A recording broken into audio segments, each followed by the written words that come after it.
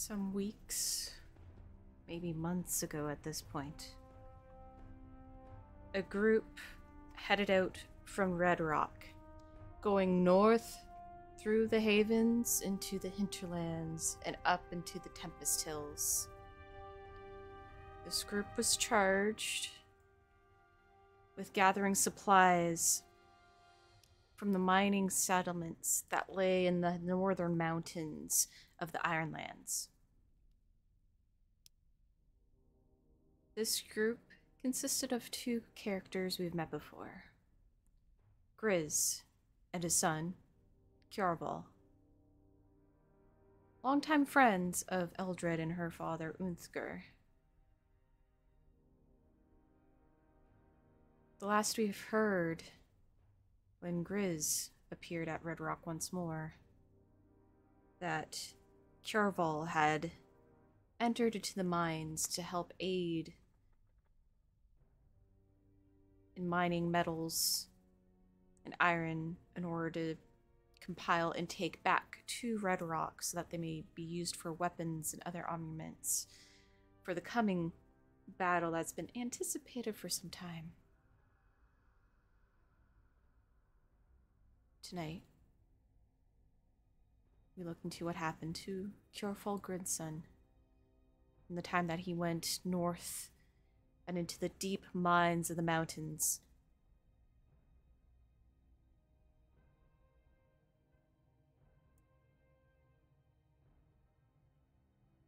All right. Hi, everyone. Welcome to tonight's stream of Unbound Lands, a Ironsworn solo campaign. If you don't know by now, Ironsworn is a tabletop game made by Sean Tompkin. Easily find it at ironswornrpg.com. The base game that I've been using up to this point has been the free assets that are available there, so pretty easy to access. And if you have Foundry, the virtual tabletop, you can also find it as a system there. That's what I use. I'm not paid or promoted anyway. I just like using these, and I like playing this game. I need to calm this music down. It's a little too dramatic for my intro here. There we go. But tonight we're doing something a little different. Up to this point, we're episode 23. We have been used to following the story of Eldred Un's daughter, who has been our main character for a while. But tonight we'll actually be trying the Delve expansion that is part of the Ironsworn, which kind of goes more into deep diving into sites. So we are now switching to Eldred's friend that we have met through the story, Kjarval, and what his fate may have been leading up to the coming possibly end of our story here. So tonight we'll be doing that, and let's see how it goes. Title intro.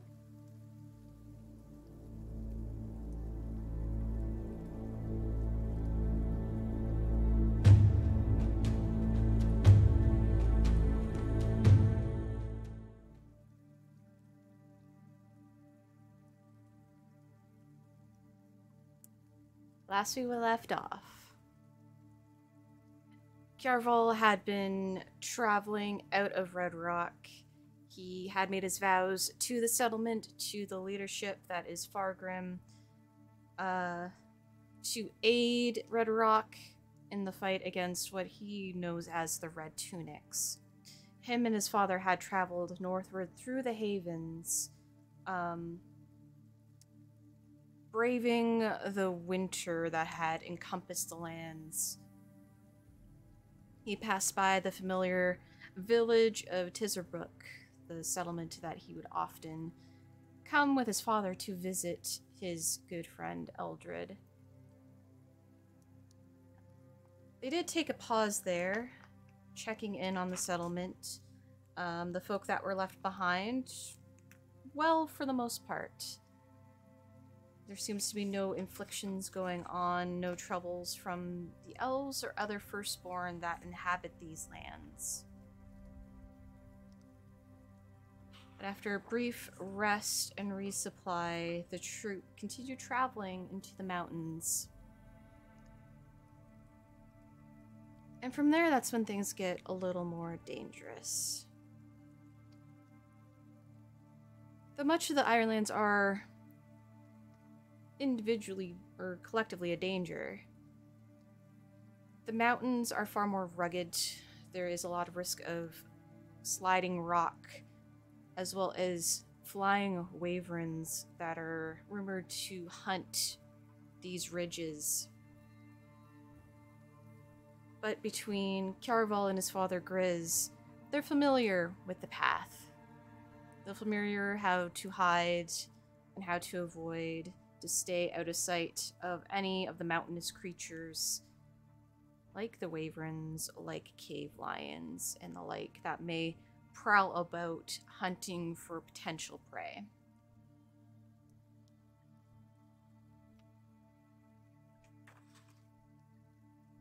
They eventually come to the stop that is their home.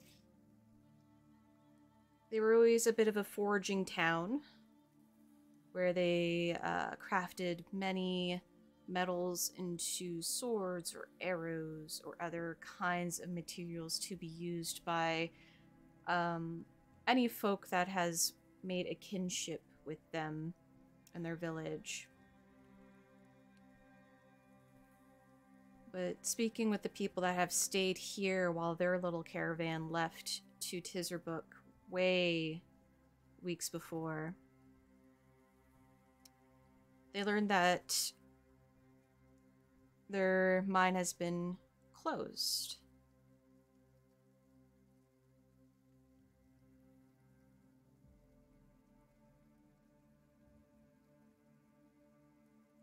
When asking about what caused the closure, they said that there was just a cave-in that was unexpected. And even their local shaman did not anticipate any sort of trouble or could find or sense any magics that may have potentially caused this cave-in. It could have just been a tremble of the earth. But it has brought the struggle of being unable to mine any more materials from here. So the group continues to the next settlements that they know of that are also mining places. And this takes them deeper through the hinterlands and into the Tempest Hills.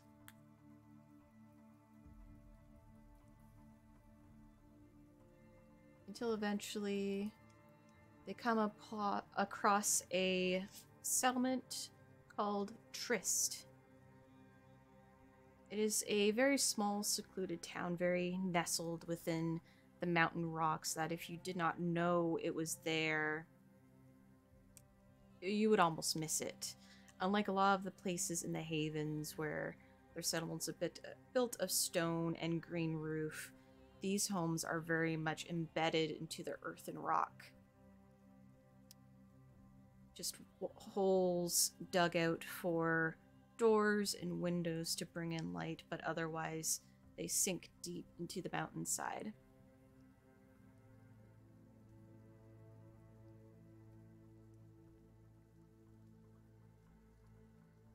Interest as Grizz goes off to make talk and in hopes of finding at least a place to sleep and potentially create kinship and bonds amongst the people here, Kjarval wanders around a little bit.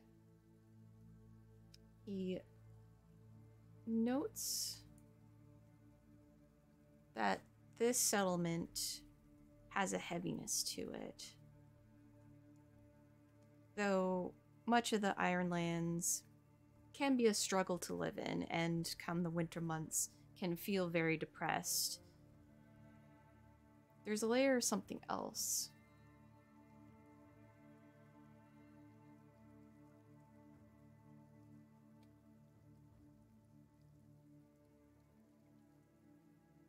He he looks around and he does catch sight of a woman, maybe 30s, just heavily cloaked, as most folk are at this time of year. Lots of furs, just layers, and in different colored patches that are stitched up together. And her hair just puffed out and coming wild and curled and coiled out from underneath her hood. Carvel approaches her, says, has there been anything strange here? Everyone seems to be kind of avoiding our group. And the woman gives a bit of a side eye as she recoils back a little bit. And with a hard, narrowed lid, she glances him over before she speaks. She says, "Oh, by no offense. Been dealing with a lot of troubles. We uncovered some type of ancient site within our mine, and it seems to be a bit of a curse upon us." And of course, this piqued Caravel a little bit. He says, "Curse? How could just mining bring any curse?" And the woman chuckles a little bit.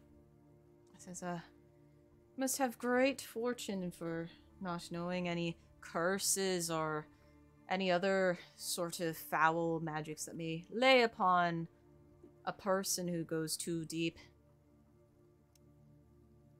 Ever since the site has opened up, our people have been getting visions, and we can't seem to make sense of it all." And Carol replies saying, "Well, if you've been getting visions, how come, the shaman hasn't said anything? Have you no shaman?" And the woman sighs as she goes back to walking towards wherever direction she had intended and says, "We have been without a shaman for many weeks now. We can only hope that when the snow lessens, we can leave ourselves."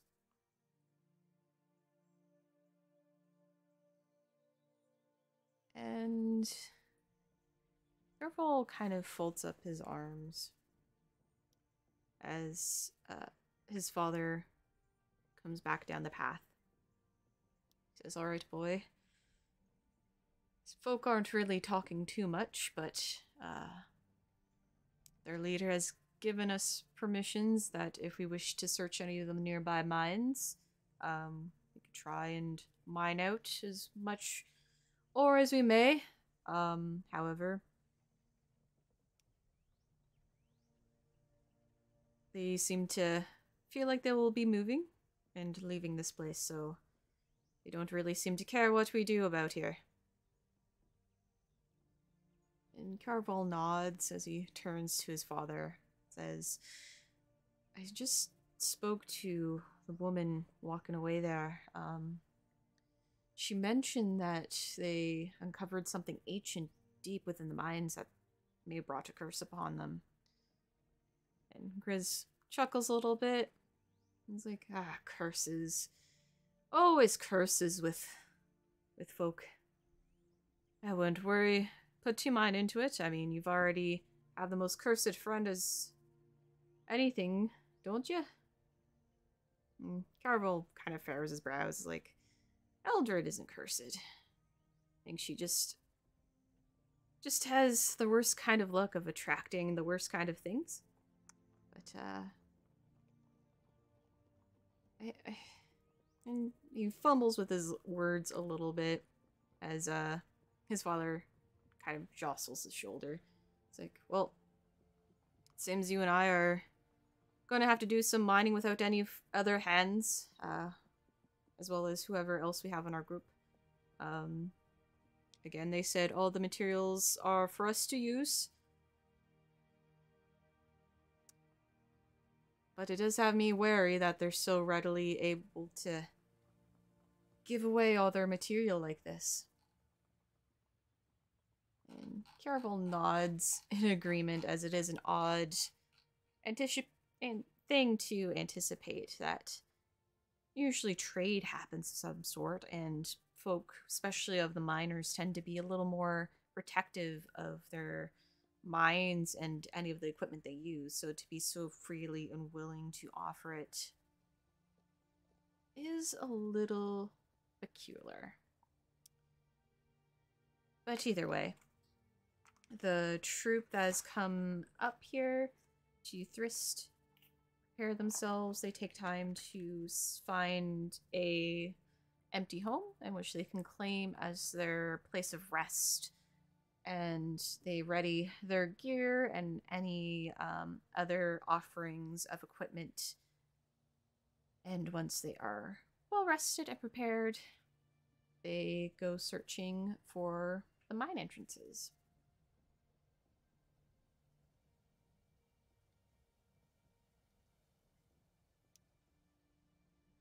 So they move forth, and within the various rocky cliff faces and jetting stone, they do catch sight of red paint just across a rock face, marking a big kind of slanted out X.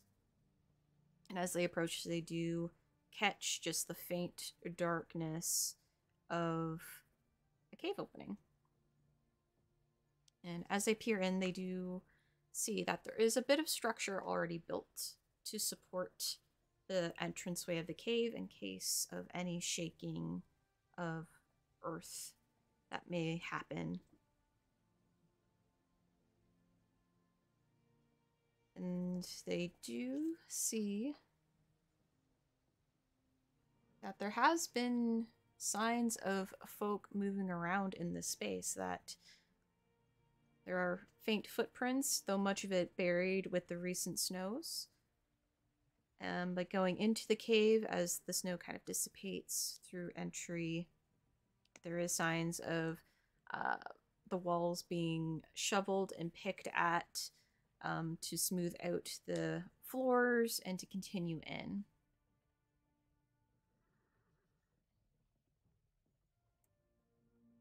So, as they go in,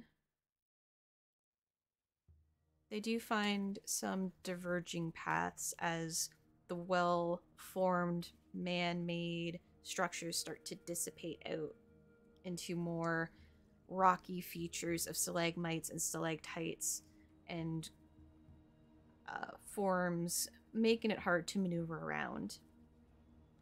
There is a couple passageways that move out, and they split off into pairs, Grizz and Caraval, and then their fellow troop members that came with them from Red Rock.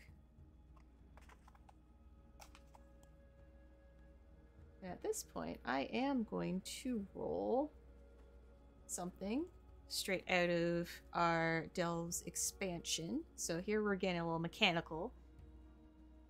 I'm gonna roll Delve the Depths.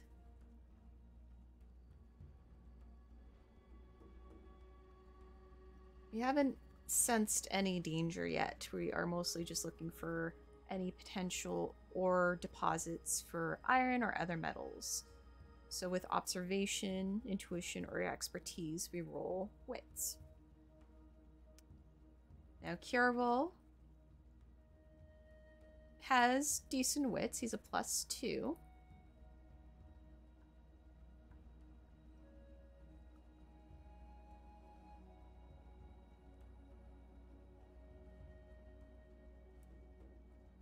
And for now, whoops, I didn't mean to do that one.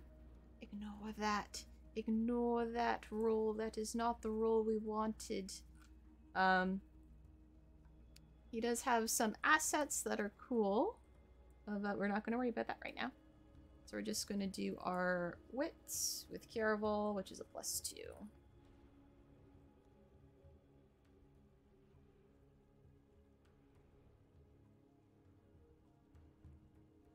Okay. Delightful. So, Kiarval and Grizz begin their descent into these tunnels of this seemingly forgotten mine. Maybe it was split off or it's old, for they were told there was an ancient site uncovered in here.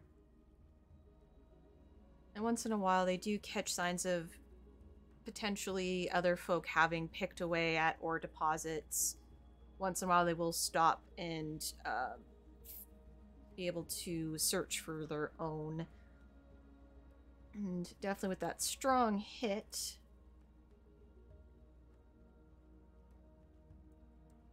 they are able to, for sure, get some ore early on.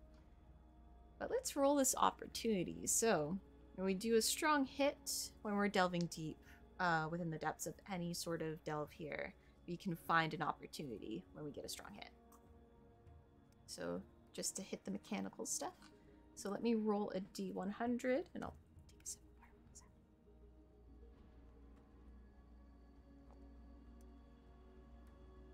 Alright, 52. Ignore that still says Eldred. So with a 52, alright, Kiarval and Grizz enter into a nice wide space. It looks like it may have been a spot that some other miners and iron folk stopped to take rest. They see signs of old bedrolls that were left behind, scraps of wood, some old, somewhat rotting torches.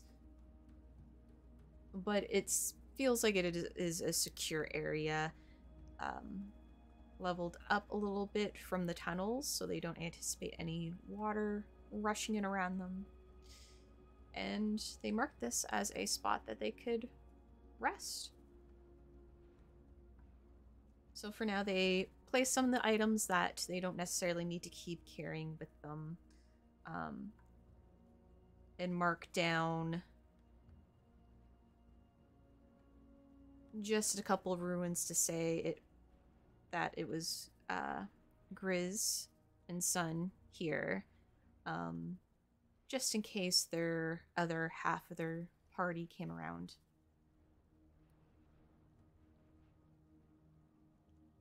And then they continue. So with the place now secure as a potential return as they dig and mine through the space, they look for more potential areas, any ore deposits, anything like that.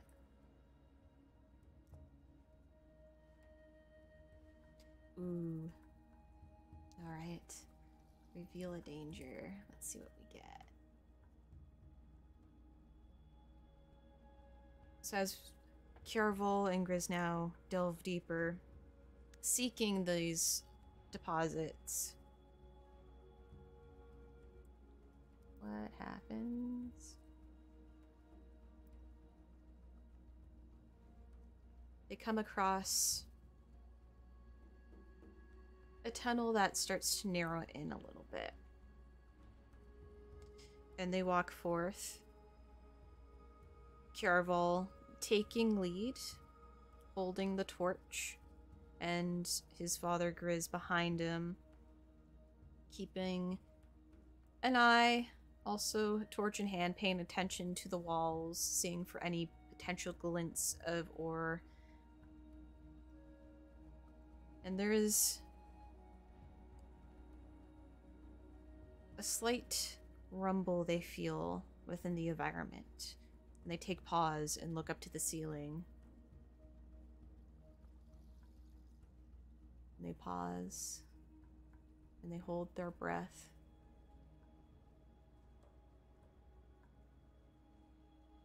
Alright. They move forward a bit more as they look to each other with a nod.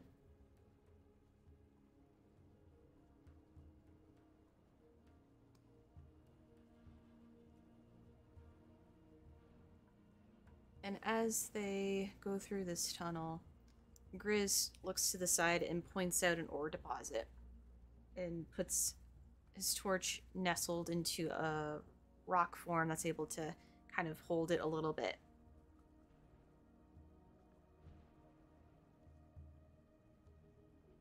And as he goes and starts picking away, Kjarval looks around this little tunnel and steps back. As he looks up, he sees that there is faint signs of what may have potentially been old architecture through this tunnel, as though there's some carved out aspects. It is very withered away, even though this space is very dead-aired. It is damp, and you can see the little moisture droplets and just coating and sheeting the sides. He looks and hears the pinging of his father's pickaxe against the wall. He sees just little cracks start to form up and soft rumbling before Kjarval reacts. And let's see. Yeah, let's do a face danger. And he's going to be as fast as he can.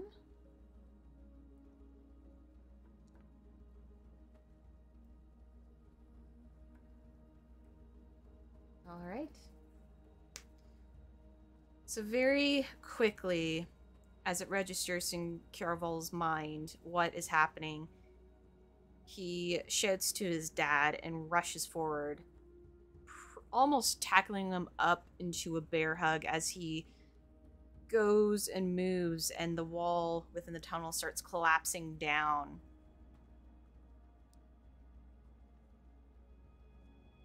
They hit the floor, and they continue to feel just that rumble start coming up, and more bits of rock start falling down. So Kjarval very quickly rises up, trying to take his father up with him, and they start rushing back the way they came to the site that they had secured.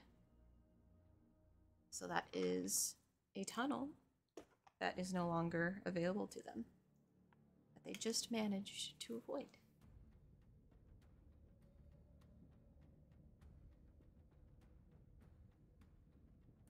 Grizz grumbles.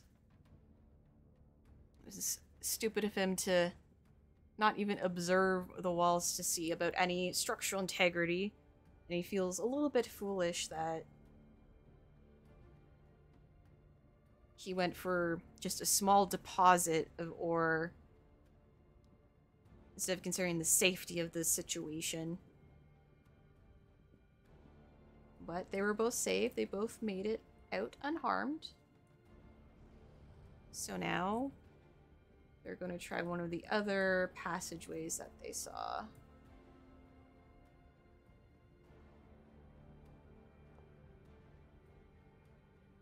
All right.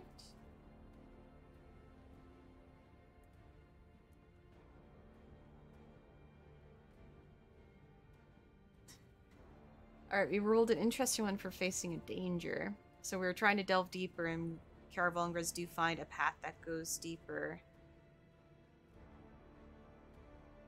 However, we get to roll twice now. So we have an 8, and we have an 85.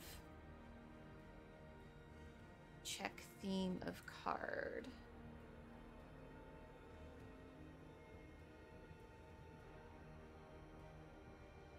So this mine, as they continue through the spaces and through the tunnels, they do see signs of very ancient architecture. It doesn't resemble anything the Firstborn, and there are many folk of the Firstborn that exist within the Iron Man. It's not just the elves or the giants, but there is the Varrow and other more creature-like peoples that exist. But these architectures seem beyond their pure view. They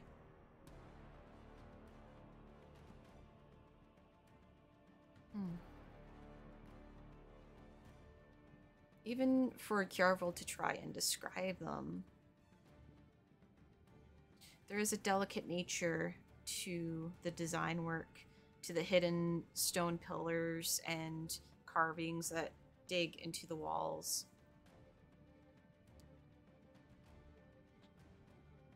Most of it is eroded, but there's signs of people that have exceptional carving skills and craftsmanship. Something they don't see in their own structures when they've carved out their own mines or even amongst their own settlements.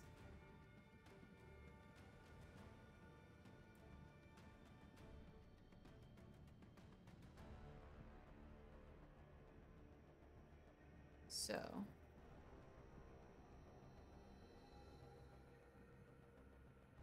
we rolled an 8, which is check card theme. Our theme is an ancient to go into mechanical stuff here. So now I roll a D30. This is gonna be fun.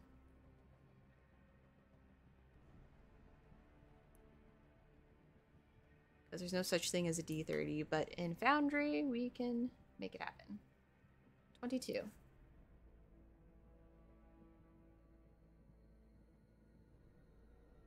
And as the pair, the father and son duo, moves through their space, they start catching signs.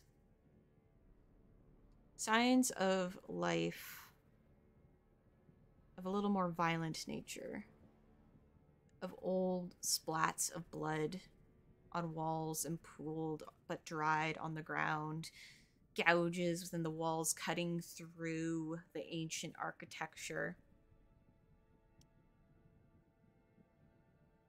Definitely signs of beasts.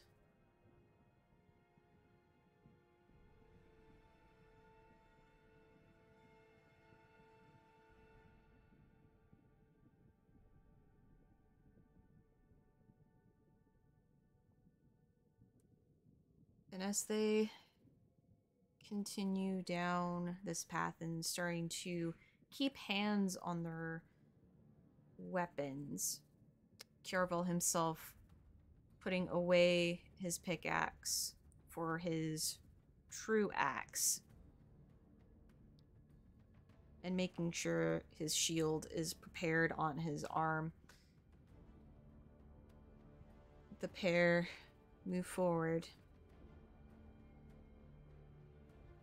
and they feel just a sudden brush of air and a grind of metal.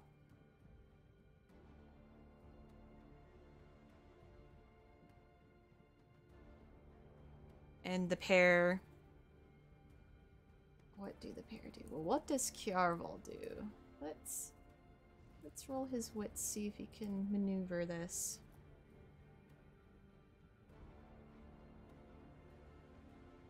Alright. Kjarval, quick to observe and quick to act. He feels the brush of wind, and he hears the grinding of metal. And for his thought, he darts forward, but his father moves back and shouts out his name. But as he does, there is another collapse that comes down between the pair as they split off.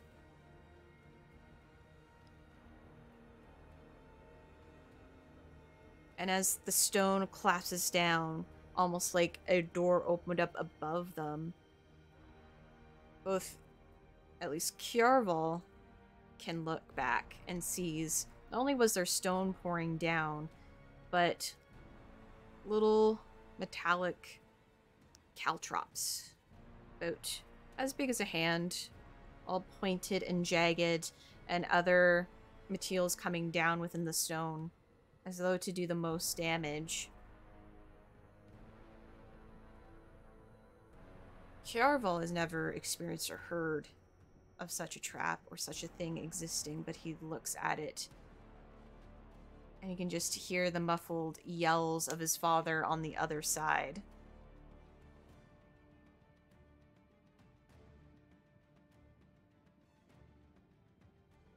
And carefully, Caraval is trying to move away the stone and the metal caltrops. But he does hear his father. It's like, Caraval! Caraval! Are you there, boy? Are you fine? And Caraval replies back in a loud voice. Yes, father. It missed me. Sounds like you're okay. And Grizz says, You stay where you are. I'm gonna go track down the others and we'll come back and get you out of here. And Caraval nods. Says, Alright, I'll try and work my way on this side, and if I happen to break through before you're back, I'll come to you at that site we found. And Grizz says, Alright, just be careful. And he hears the sounds of his father's footsteps dissipate down the hall as Caraval sits in a space, the dim torch, and peers around.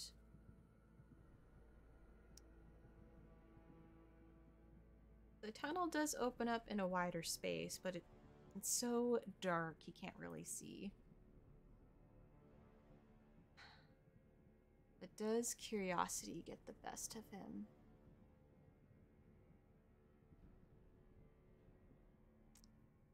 Let's see what the Oracle can tell us.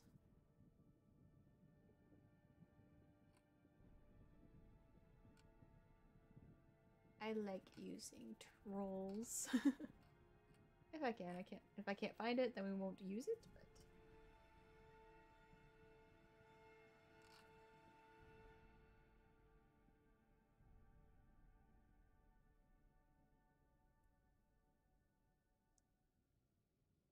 nope. I'm not finding the table fast enough, so I won't worry about it. Oh wait, maybe it's this one? Yes. 50-50 chance. Let's go. No. The Oracle says no. Alright. Well. 2 tunnels have now collapsed in the presence of Caraval. Now the second time him being on the other side of it. And a lot of noise that has created and echoed out through the space.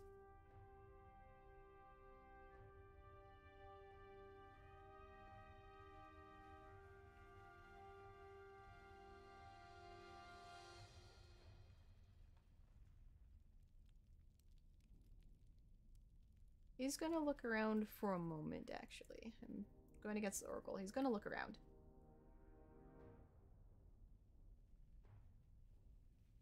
But after all the noise, he's actually going to do it with stealth, because he's not too sure of any other potential traps that could be waiting here. So he's going to try and keep a careful foot and be on the lookout for any potential new things about. Alright. He does knock some rocks as he goes a little bit, keeping close to a wall.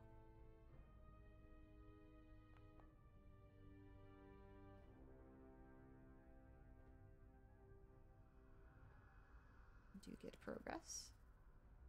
And as he moves about the space a little bit to see... Ooh, we get a denizen. Let's see what we get.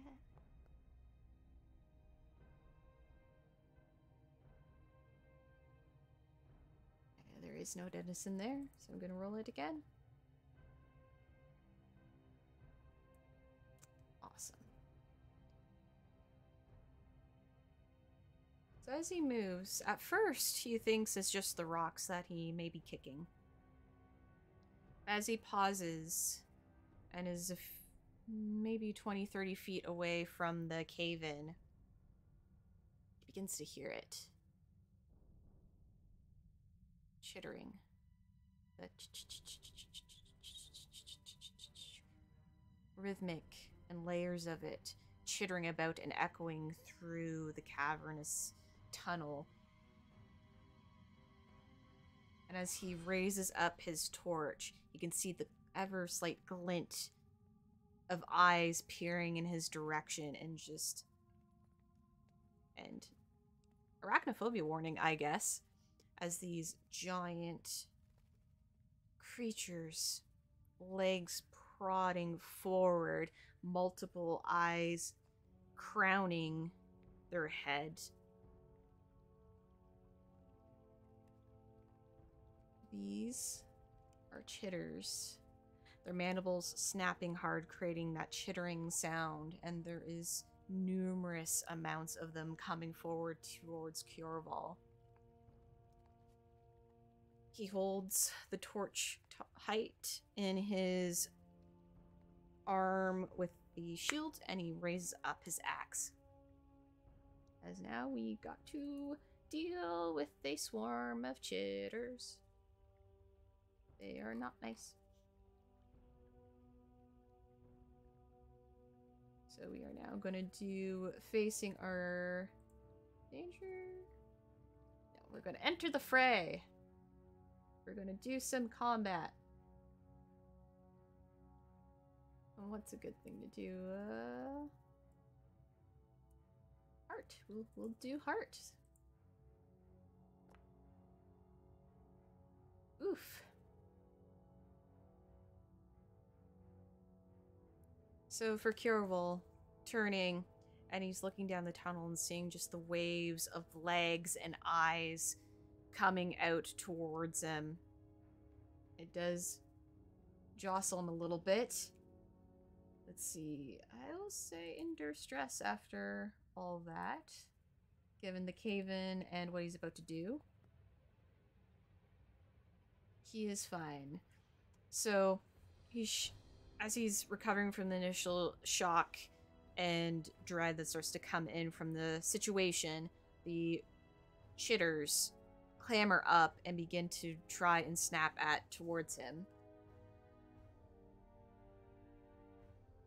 Let's do iron as we are in close combat.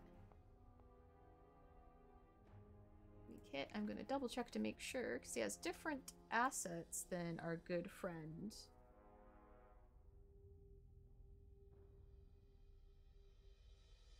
Oh, meant to add a +1. Let me re-roll that. I'm not sure. Alright, so Clash Iron, do a +1 for the shield.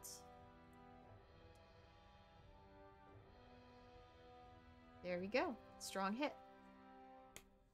So Kjorval, looking at the situation, he brings up his shield, and the critter, one of the critters that are on him right away, come down and pound their head into the shield, and the metal ting kind of ricochets off and echoes down the hall.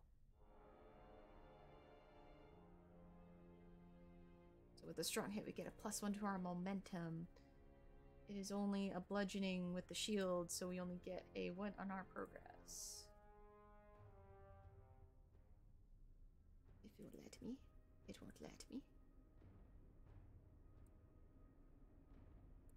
Let me put the critter in our progress. That's how we track our stuff.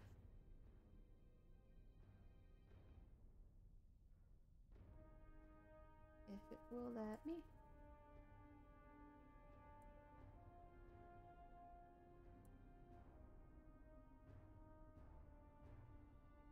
So Kjorval pinged the critter off, or the chitter. Keep on saying critter. The chitter off his shield. And then he comes around now with a slightly more advantage as he bashes them off. And with that bash, the flame of the torch highlights all the eyes and shadowed figures of these arachnid-like insects. And he comes around and swings down his axe.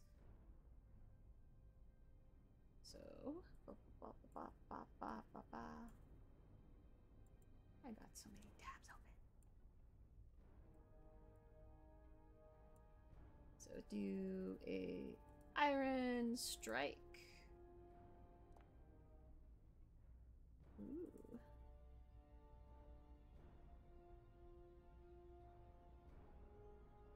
So coming in with his axe roaring through the fire, he's scares off some of them with the flame and then comes in for the closest ones, hooking up the axe and doing an upswing, sending the creature off.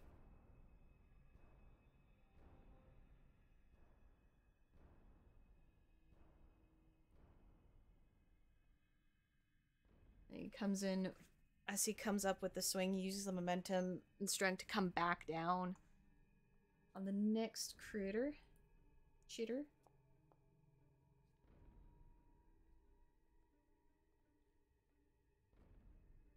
And gets another strike into the next closest one.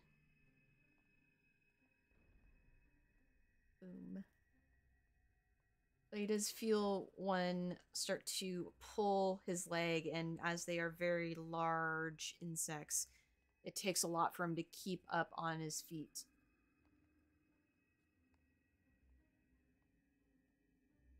So he comes back around to bring his shield down for protection. I forgot to put the +1 hit though.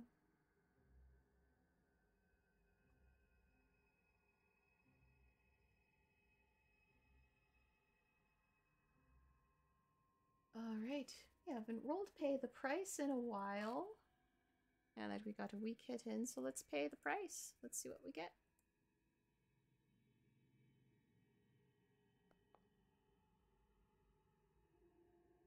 You're separated from something or someone. Well, we're already separated from our someones.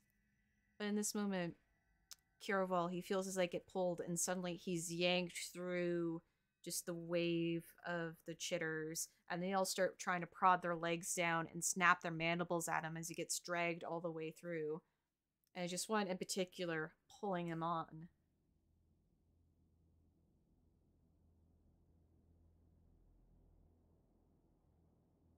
You can hear underneath all the mandibles that are snapping, just almost an acidic, sizzling sound. As these insects are known for having pretty acidic saliva that he does not want to get hurt by. So as he gets dragged, he's going to swing wildly, both with the torch and with his axe.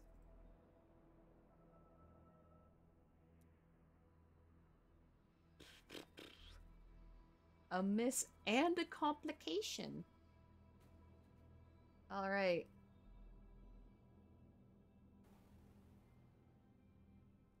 So I'm gonna say he needs to endure harm.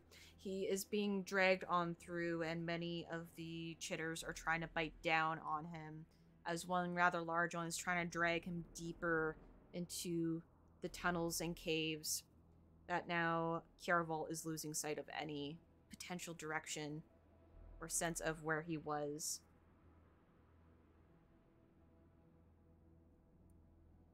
Let's see. Since we're in the mine, I'm going to reveal an additional danger.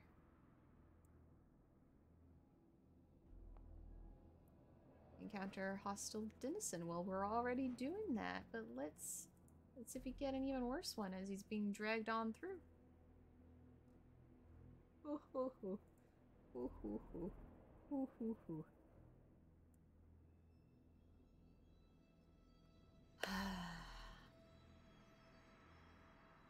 Alright. This will be introduced in a moment.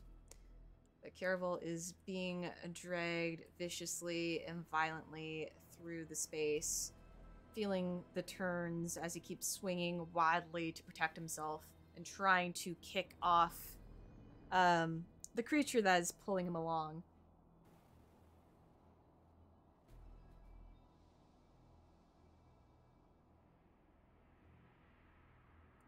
You know what? Let's see.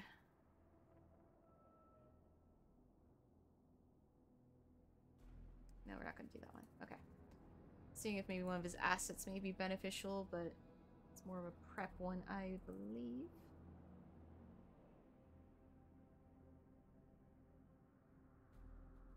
Yeah, it's more of a risk. So he's going to try and swing out. He is not doing well. He's not doing well at all.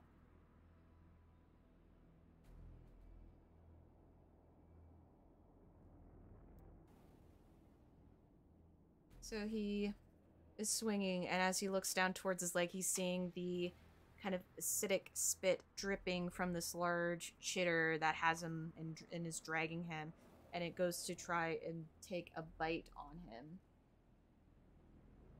So we are going to endure harm and see if we can avoid it.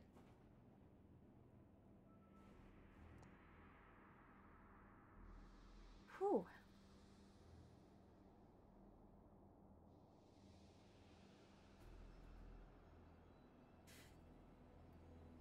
The bite comes down on his leg, and he does feel a jolt of pain, but as before it can get too tight on him, he kicks it right square in the head, and it jolts back. It's clicking madly about being struck in the head.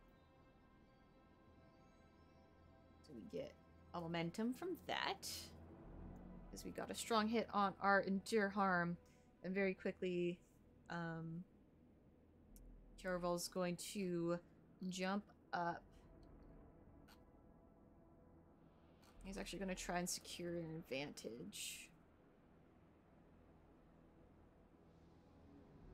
With aggression. He's surrounded. He's got bugs on him. It's not fun, so he's going to get super aggressive about it. He's swinging his axe. He's swinging the torch.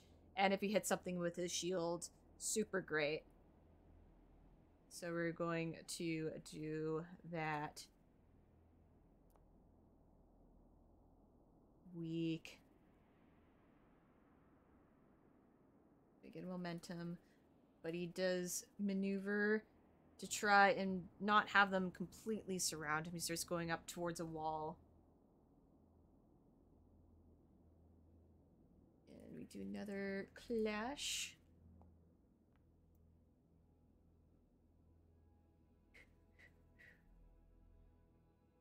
So weak hit. But he clashes down with his axe. I'm going to suffer a momentum so I can do an additional harm on it.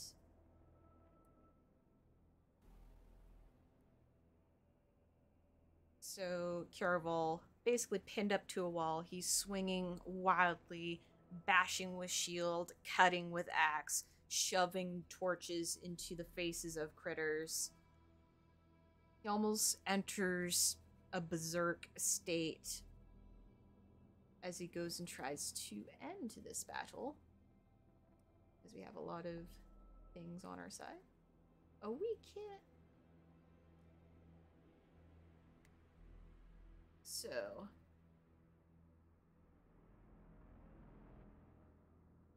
I know what this is. Okay.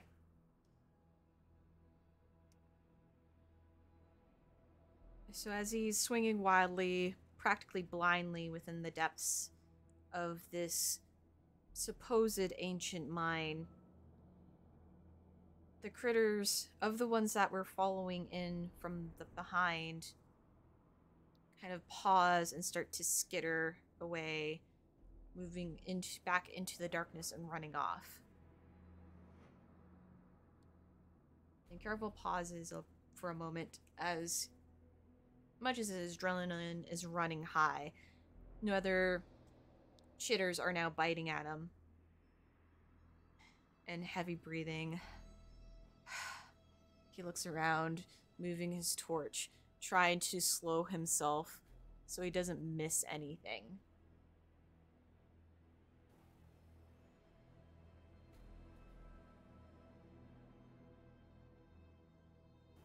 As a new foe hangs in the darkness.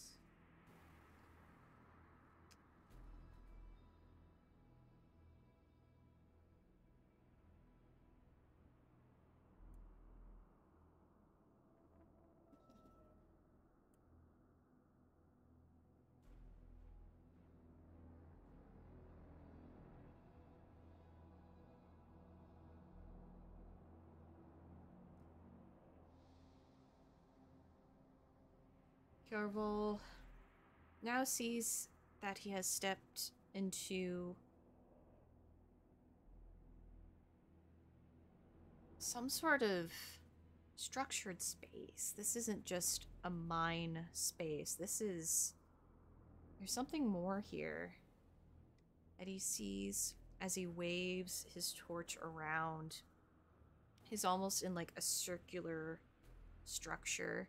There is layers that head down into the depths and layers that climb up high, almost like a cylindrical Colosseum type space. There is pillars that reach up to the other floors, and as he just very slowly moves his torch around, the space is just too large for the torchlight to reach, and it's already been dimming down. And he panics a little bit as he moves the torch around to try and catch any sign of where he may have come from. Which... I'm gonna change this to escape the depths.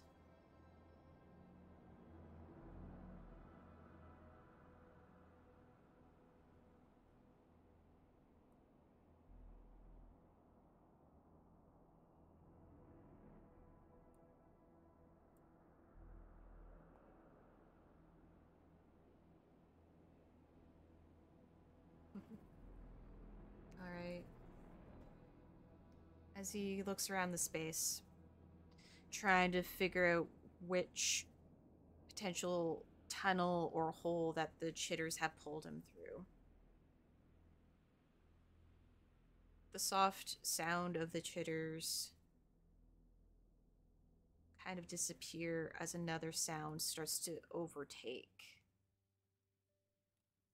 From deep in the depths, down that tunneling hole that he cannot make out the bottom of, he hears soft groaning and growling.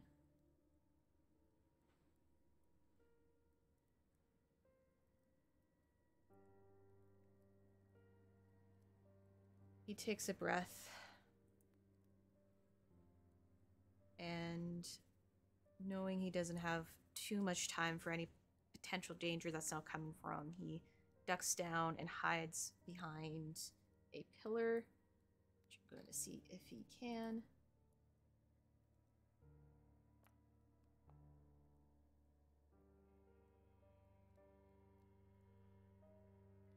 Okay, that's fine. He ducks down and hides behind one of the pillars, and he is going to start focusing his mind and invoke. Now, I haven't done any ritual assets on the stream yet.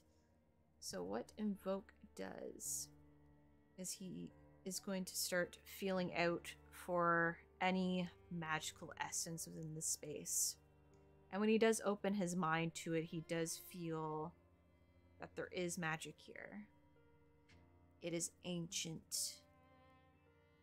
And though he was trained to know of darkness, to mold it into an essence of use, whatever is here is more prolific than what he's been used to.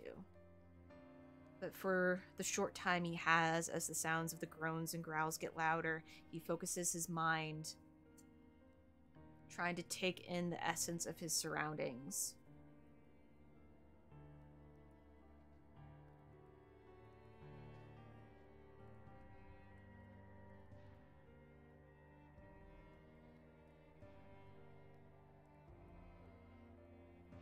He doesn't get anything. In fact, as he tries to focus and realizing the kind of magic that he doesn't quite understand that is present as he's trying to pull it in, it overwhelms and causes him stress.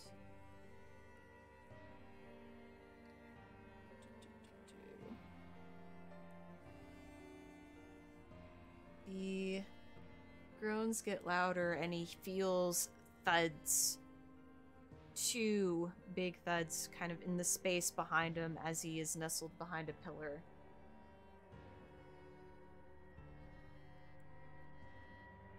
As a voice that he does not know echoes out and gurgles and growls.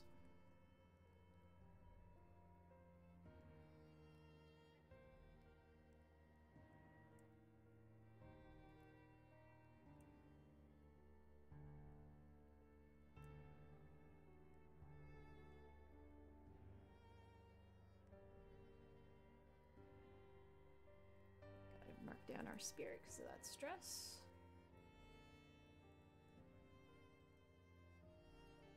And as Caravel just tries to look around the pillar to catch any glimpse of this creature now that he had dropped his torch to kind of give space between his hiding spot, he catches a glimpse of some type of... hard to even explain what he's looking at. There is horns. There's patches of fur, there's multiple eyes, dark skin,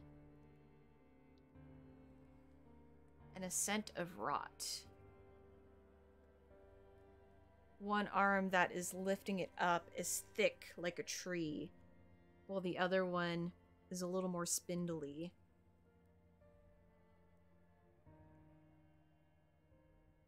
Its eyes have a soft glow of red-yellow.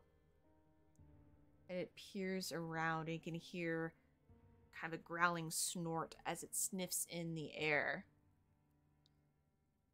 The air is very, very still in this space.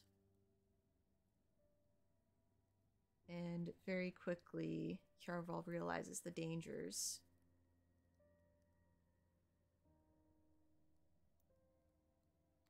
So...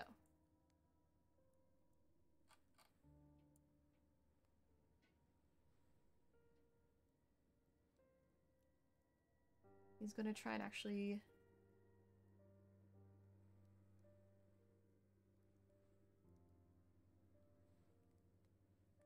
he's gonna try and use his expertise in insight and observation. He's going to look around, seeing that there is pillars holding up walls. He knows some of these structures are quite weak and old that he might be able to utilize.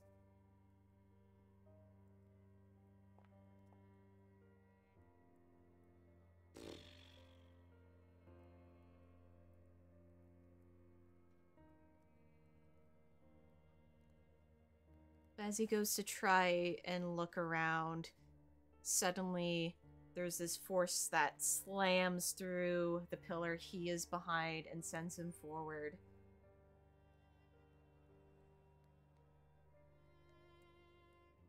Let's see if he can endure the harm. He do.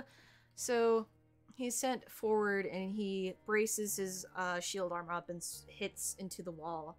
And as he looks back, he just sees this monstrous, kind of mutated abomination looming over the torchlight.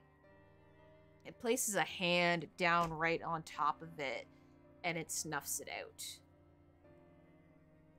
There is now nothing but darkness and the soft glow eyes of this monstrosity that is before him.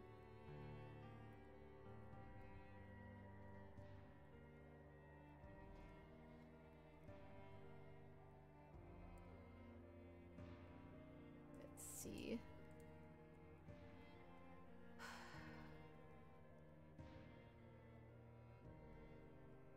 Could try and get away from this encounter. It is quite formidable.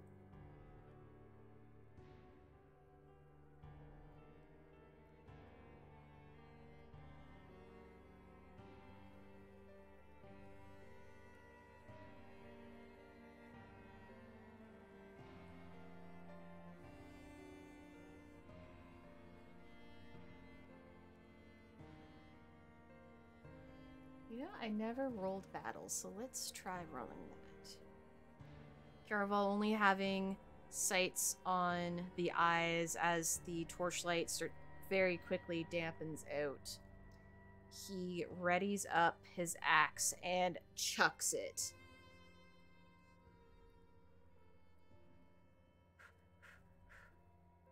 Let's go.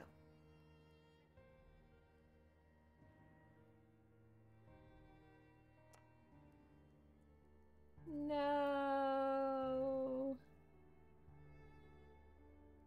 So he chucks his axe, but the creature, as though in anticipation, he can almost feel just the waft of air and the smell of rot as it swipes the axe out of the air, and he hears it clink far into the depths and the distance of the darkness.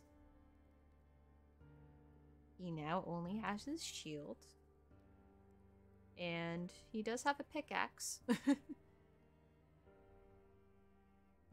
But he is in complete darkness. Let's see.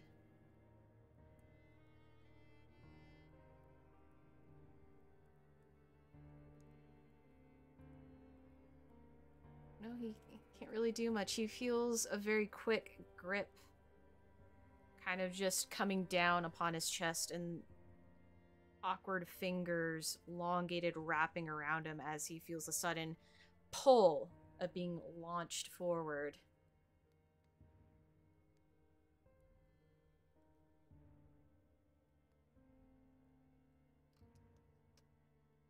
I'm going to give him a fighting chance. He's going to fight in the dark. He has no idea what's going on. He could very well fall to his death. Let's go, Curaval. Boom. He pulls out the pickaxe, now as his alternate, and quickly comes down and slams into whatever hand is holding on to him. He does hear the groan of this nightmarish creature as he gets harm off, and because it is a piercing / slashing weapon, gets 2 there. And with that slam into his axe, he feels the grip just loosen for a second as a splurt of liquid splashes onto his face. He falls back and lands hard onto the ground, and he feels just the heat of where the torch once was.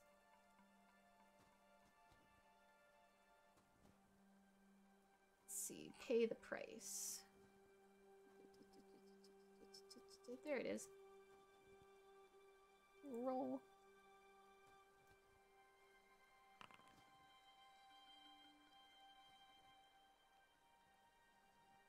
Caraval is very separated from his people. As he rises up, he realizes without anything to light his way, there is no way for him to turn this around. He's got to take care of this creature whenever it tries to reach out for him, in hopes that he can survive.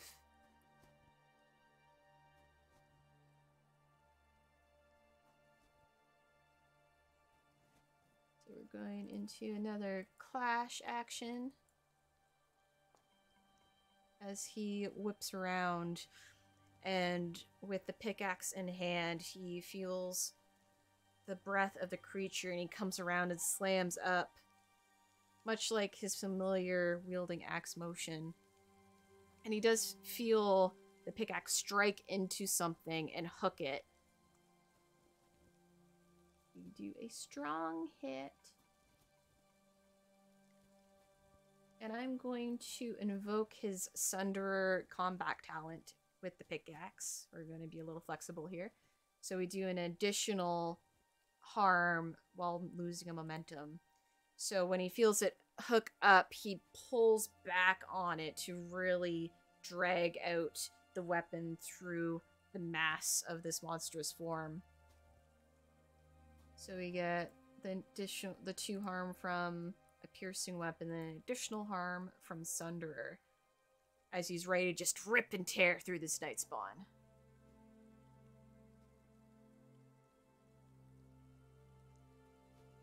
And you know what? It was a strong hit, so why not take the additional inflict harm? Just do as much harm as he can, and he's just pulling, wildly yelling, full brute force, yanking back on the pickaxe, just feeling it hook through muscle and tendon until it strikes bone. And then as it breaks out from the surface of the creature, as it roars and growls in pain and lurches back in the darkness, Caravel quickly follows up to try and strike it again, where he was able to notice where the eyes were.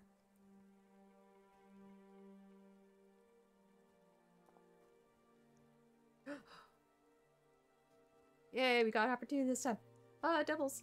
So he swings it, catching what he thinks may be the head as he sees the glow of the eyes blink out.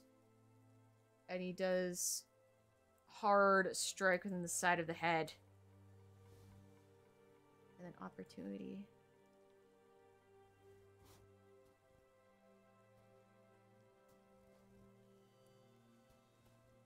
Yeah, he's gonna take the opportunity to end this. He swings up the pickaxe and kind of jumps up into the air as he grabs forth blindly in the darkness. He's going to try and bring the pickaxe down on the creature.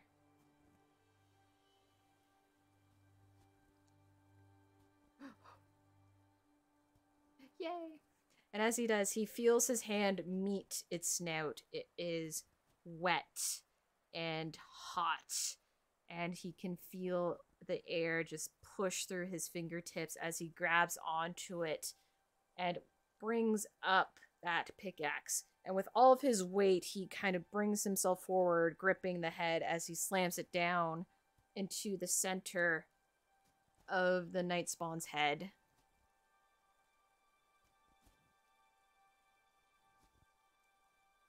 And he feels the creature groan and sway. But let's see. Let me see.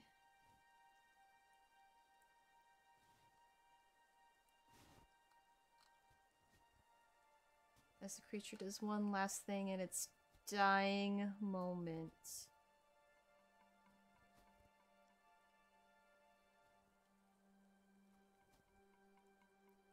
Gonna do a toss-up here.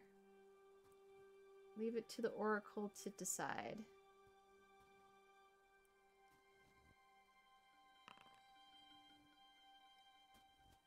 So it was, does Caravel go down,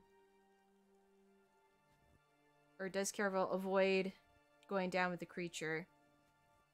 And on a 1 to 50, no, he does not avoid it. So as he's pulling the pickaxe out, he feels the body of the creature swaying forward, and he tries to let go. But it's already too late as the momentum is going forward. And the feeling of the creature's body moving down into that circular depths that they were.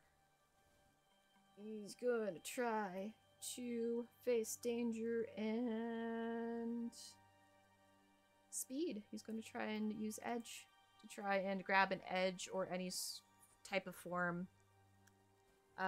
He does not grab anything. So as he goes to try and jump off to go and grab onto a ledge, he just feels it slip at the very tip of his fingers.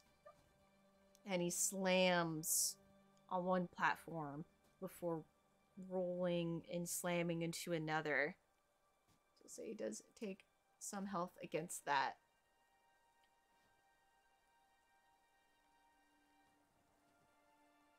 But after now falling some depth, and he hears the body of the creature continuing down and down. The sound of the critter chittering has gone silent. And Caravel finds himself in a pure dark space, not knowing where he is. He fumbles with a tinderbox and starts sparking it to try and get a light. And with another little torch, as they all carry multiple just in case, he lights a torch and looks around. He does see he's fallen maybe 30 or so feet from where he may have been. It's hard to say.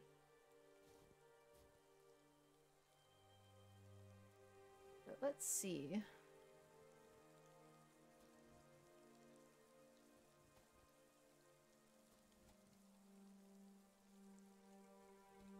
As our final roll of the night, if Caravel can fight his way out.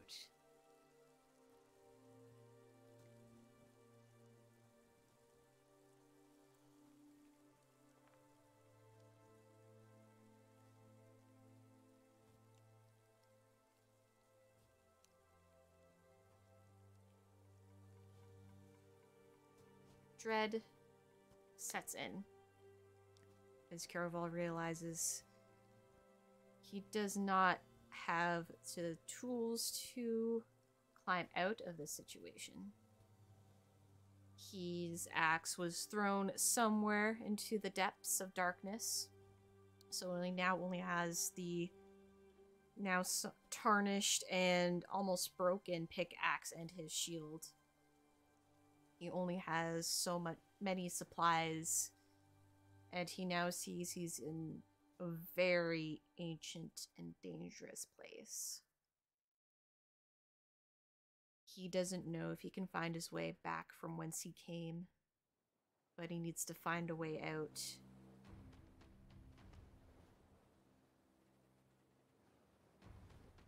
And I will do reveal dangers just to see.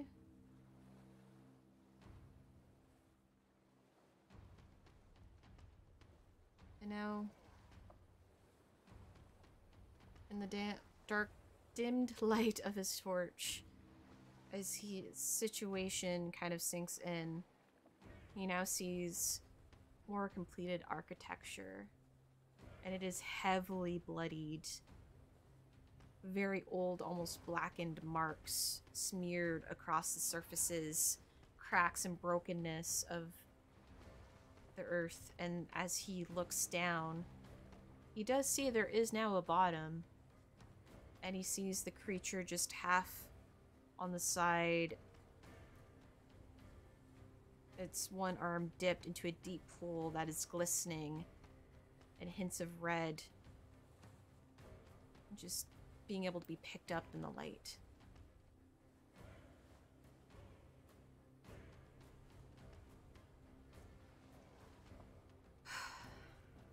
He sighs.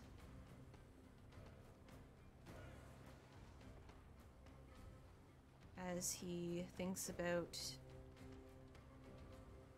his sworn vows, and most importantly, the one he made to Eldred. But he is unsure if he'll ever find his way out.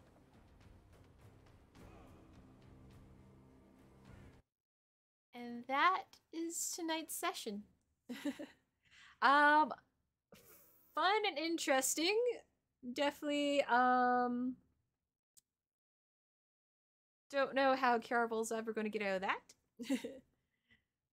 And apparently this is becoming a multi-thing for him. I wasn't sure if he would go in and out, but now we know why his dad had to return to Red Rock without him. So thank you for joining me. Hope you liked this session as we try out some of the Delve expansion stuff from Ironsworn. Also, there was this side, new artwork. If you're Caravel, get a little hint of what he looks like and stuffs. And yeah, so feel free, you know, if you like what we've done here, feel free to drop a follow or just Follow me on other spaces. I'm on Twitter with Ghost Candle, which is just underneath my chin here, the handle, the direction of hands. There we go. Ghost Candle on Twitter, where I make my announcements for when I'm playing tabletop games, when I'm posting art, and when I'm doing anything on Ko-Fi, like launching my commissions. I have 2 slots open if you want character art. They're a little different than the portrait here, but you can check them out on Ko-Fi to see all the examples and the pricing tiers. Otherwise, I have nothing else to say. I don't think. I'm just getting back into streaming again. I took a bit of a break. Things were just feeling a little overwhelming.